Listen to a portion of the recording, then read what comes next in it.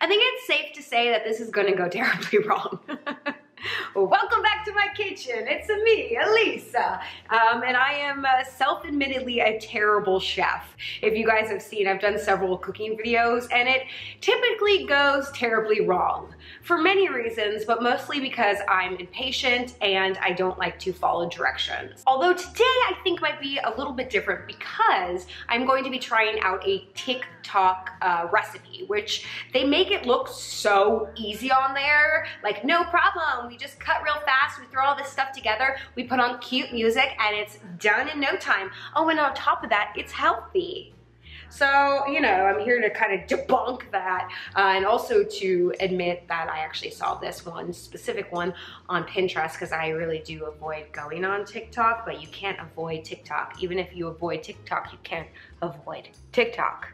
Anyways, I'm a big proponent of trying to make healthier versions of foods that I enjoy so much. So if I really have a craving for fries, I'll make sweet potato fries, things like that. You guys are in charge of your own bodies, your own diets, your own life. I'm just here to show you things that I am interested in on my journey and my life, you know, to continue to find a healthy lifestyle, but a balanced one where I don't feel like I'm depriving myself. So let's hop into this recipe. I'm so sorry to interrupt this video, but I had to take a potty break. As you probably know, I have a very sensitive stomach. It's the root of all my fart jokes. After all, the best comedy comes from pain in my gut because I have leaky gut. So I'm really excited to talk about today's sponsor of this video, Ombre Lab. As you guys know, I take my brand deals very seriously, specifically when it comes to anything that has to do with health. As I was doing my research, I realized that I probably have a little bit of a leaky gut,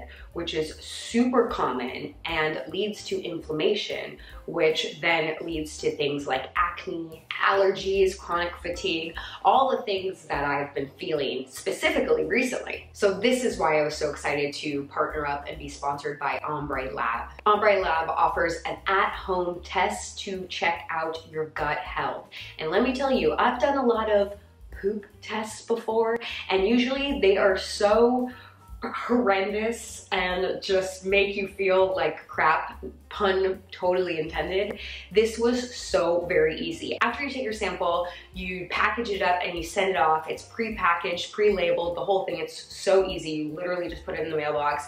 And then pretty quickly after, you'll receive an email explaining what they found. Believe it or not, your hormones, artificial coloring in some of foods, things like that can actually really change the way your gut works. So once you get this detailed breakdown, they not only tell you what good bacteria you're missing or bad bacteria you're overfilled with, but they'll also give you a list of foods that your gut is just like, Interesting enough, I knew about a few of the foods that were on my list, but there were a few foods on there that I was actually surprised and that I eat kind of often, so I'm definitely going to be tweaking my diet. As much as I love hanging out in my bathroom, it ain't cute. The best part, at least in my opinion, is that they develop an individual personalized probiotic for your body and your results, which is amazing. I don't know if you guys have ever gone to like Whole Foods or any sort of like health food place where they have probiotics. There's so many options and so many long words. It is so confusing. So to be able to get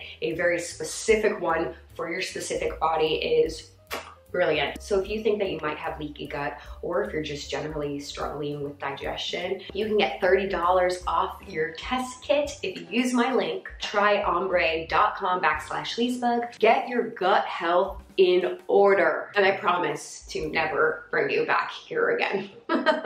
Okay, enjoy the video. This is the recipe for a banana oat pancake. Love a banana, love an oat, love a pancake. Let's do this. First, wash your hands because you have allergies and you've been rubbing your nose like a 5-year-old. Why use a tissue when you can use your hand, you know? Next, this is gonna require a blender. In the video, it appears they're using like a single kind of smoothie ninja type of blender. I have this cheap kind of shitty one, so you know, that'll go well. Next, change the angle of your camera so that this appears to be more professional and appealing than it actually is. Ooh, but what about me? Abort mission and go back to where you began. Because I mean, which is more important? This right now, this is the main ingredient. Abort mission yet again, just crouch down. Now we can both be seen. It suggests that you use a very ripe banana. Shocker, I'm impatient and didn't want to wait for the banana to ripen, so we're just gonna use this banana. I love a banana, I always forget about a banana. Never think to buy a banana. Bananas. These TikTok videos, I'll tell you what, they make it look so easy. But she's all in there cutting up this banana. She slices it like way thicker. And then she like ultimately puts what looks like just some of it into the smoothie maker. It calls for 1 full banana, but she didn't put the full banana in. I'm putting in the full banana. Bananas. All right, I'll put this part in my mouth. Next up, an egg. We don't have eggs, shocker, I'm unprepared. But we have this, it's an egg beater. This should work, right? For 1 large egg, you should use 1/4 cup of this. Great, I can do that. Confession, there are far better looking recipes that I saw. They just required a little bit more work, and I felt like, you know what, let's just like work up to this. I feel like I gotta set the bar low, so like if this goes decently, then I can move on. You got this, girl. Start with the crappy recipe, work your way up. Not much of an egg eater, more like an egg beater, but I realize it's necessary. It is the glue that shall hold together this situation. Next, 3 tablespoons of oat. Now, I'm gluten-free, so I have to do gluten-free oat. I'm also unprepared, so I don't have oats. But I do have this Bob's Red Mill gluten-free oatmeal classic. It's a instant oatmeal that I take with me when I'm traveling. So I happen to have one shoved in the closet.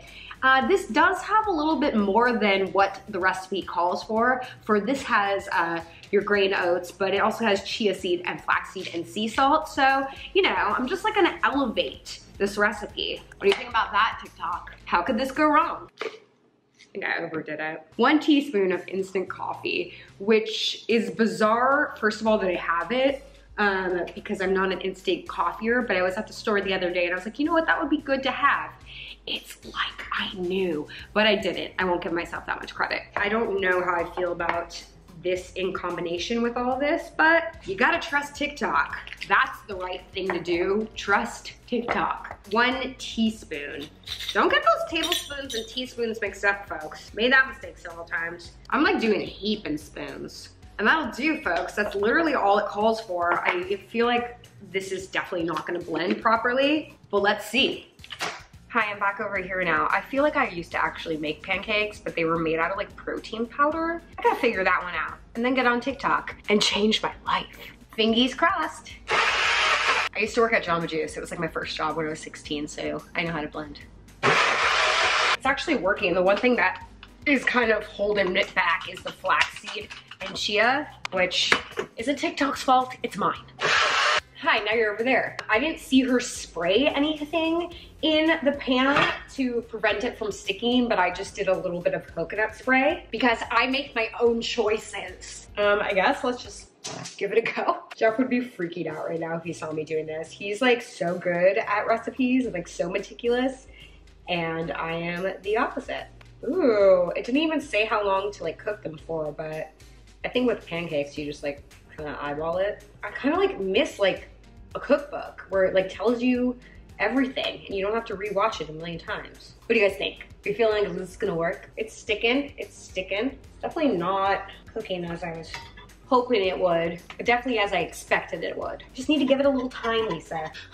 I'm impatient. Sorry I'm not good at this, but I'm certainly having fun doing it. Even if it's bad, I'm gonna eat it. Okay. It does look like it did in the TikTok. Ooh, okay, yes, that looks like a pancake. Okay, I understand I flipped you a little too soon. These are good. Okay, I don't know what the secret is. This pan usually is good in terms of stuff not sticking, but I feel like these ingredients are very sticky, but let me show you so far. Okay, I get it, not the prettiest, but at least they like look like pancakes. They just look like a kid made them. See, this is the problem, I'm impatient, I eat as I go. So by the time it's done, I'm full and or half of it's gone. I wanted to go like this and then just like magically reveal this like beautiful pile of pancakes, but here's the reality. Hi, you're back here now. What a journey you've been on. Tell me why I'm like thinking that I'm gonna get so hopped up on caffeine from that like 1 scoop. That can't happen, right? Here's the final result. I understand. It's not beautiful, but it's not terrible. I also think we have agave, so I'm gonna put a little on as a syrup. And there you have it. I'm a chef now. Nothing like a 4 p.m. pancake. I don't think I cooked it all the way, but I'm also like not mad about it. I also don't think it tastes like anything. Oh, Jeff, do you want to try this pancake I made? Try it, right? Take a look.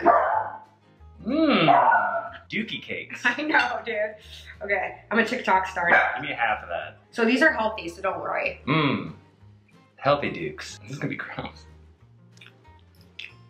What do you think, honestly? Dry and plain. It doesn't taste like anything, huh? It tastes dry and plain. It's so plain. Yeah. And so dry. But it's healthy-ish. It's you know what's even healthier is not eating. Woo! Guys, I feel like this is good. I feel like I'm kicking off my journey as a chef on TikTok. Proud of you. You took the initiative. You baked these delicious dookie cakes. That's the magic of this, is that you can wow your friends and they're gonna be like, oh my god, this tastes like shit. And you can be like, yeah, I bet it doesn't. And they take a bite and they're like, oh, it doesn't taste like anything. I'll take that as a compliment. That's like a fun, like, At least it's not disgusting. Like, you know on Halloween when you put out like the bowl of grapes and it's like eyes? You could put this out and be like, it's mummy shit. And everyone's like, ew, and then they eat it and they're like, oh, it's nothing. Okay, yeah, you know what? My little chef. I'll be making dinner tonight. Yeah, exactly. And every night. My stomach kind of hurts. Anyways, this was fun. I hope that you guys enjoyed this. Enjoy what? What? The making of this. Oh, the making of it was probably very entertaining. Yeah, they don't get to eat it. I'm sorry, but I'll leave the recipe below. Let me know how yours turned out. I'm still eating it. I still like it. I could do one of those Food Network things where it's like, all right, close your eyes. Imagine, if you will, an empty void. Blackness. No sound, no taste, no smell. Yeah. It's like you're floating in cosmic oblivion. All around you is infinite empty space. That's what they taste like. Well said. Can't hear that on TikTok, or can you? I love you guys. If you want to see more cooking videos, TikTok or not, let me know. And thank you, Grail, for sponsoring this video. I am so grateful for the information I learned through you, and I can't wait to implement it. Especially now, after this, when my stomach is like churning and gurgling, and I gotta go. Love you guys, bye.